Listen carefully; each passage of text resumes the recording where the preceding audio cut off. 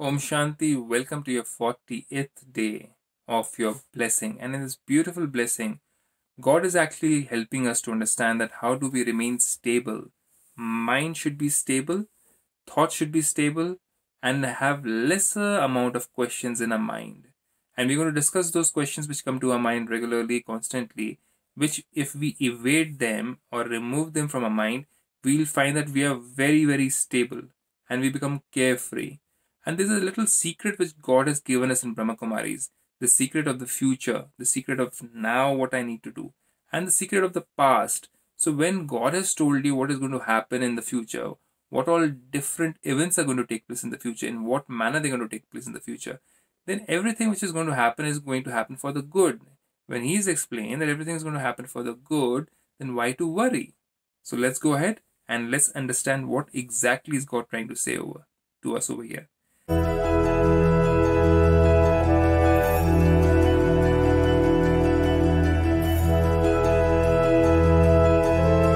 Baba says in this blessing, may you be free from worry, that means be carefree, and always remain stable in a constant and unshakable stage.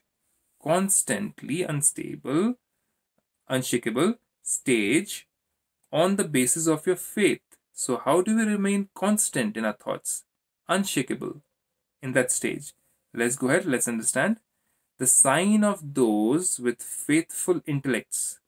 We say if you have faith in God, then everything is going to happen. But if your karmas are not good, if your thoughts are not pure, then I'm very sorry to say that your thoughts will never ever going to be fruitful for your family, for yourself, and even for the world. So then that faith is not going to help you out. That's where God is not present. He's not going to help you out in doing something which is not worthy of being counted into a pure karma. So only in case if it's a good and pure karma, then God is there, then the faith is there. The sign of those with faithful intellects is that they are always free from worry.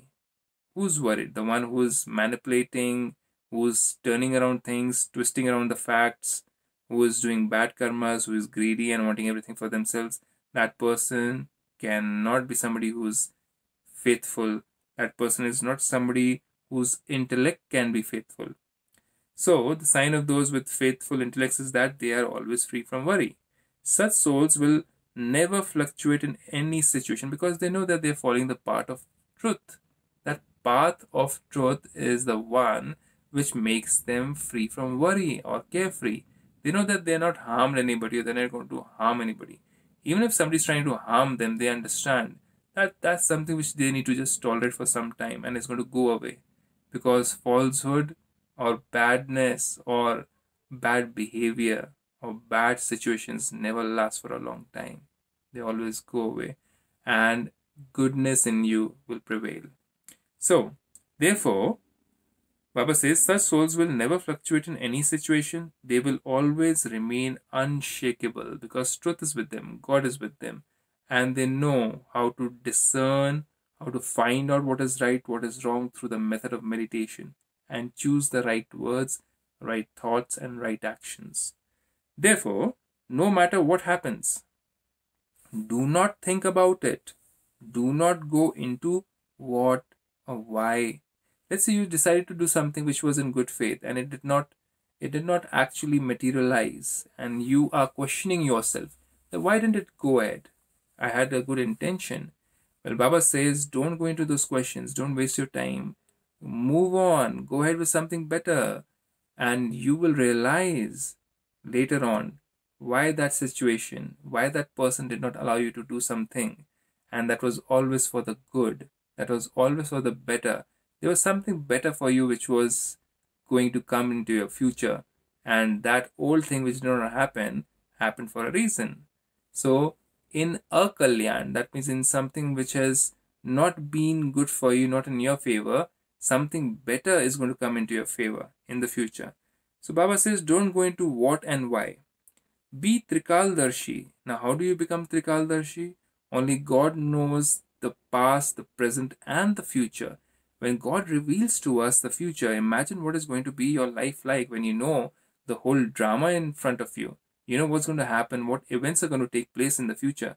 And when you are aware of that knowledge, imagine the power which you have. You won't be shaken up by anything which is going to come in front of you. So you are Trikaldarshi. How do you become that Trikaldarshi being or a soul? Well, for that you have to come and learn meditation at Brahmakumaris. So be Trikaldarshi and remain free from worry, because there is benefit in every step. Since you are holding the hand of the benefactor Father, Baba is a benefactor, God is a benefactor. And if you're meditating, if you're connected to Him in the real sense, then you're holding the hand of the Father, benefactor. He will transform anything that is not beneficial into beneficial, and so remain constantly free from worry. It's God's work. When something doesn't happen, don't ask questions why or what. Always move ahead, move on, and doing good karmas. God is there. He's going to turn everything which looks akalyankari, non-beneficial, to kalyankari, beneficial. That's His guarantee. With this, I leave you with this beautiful Vardhan. Om Shanti.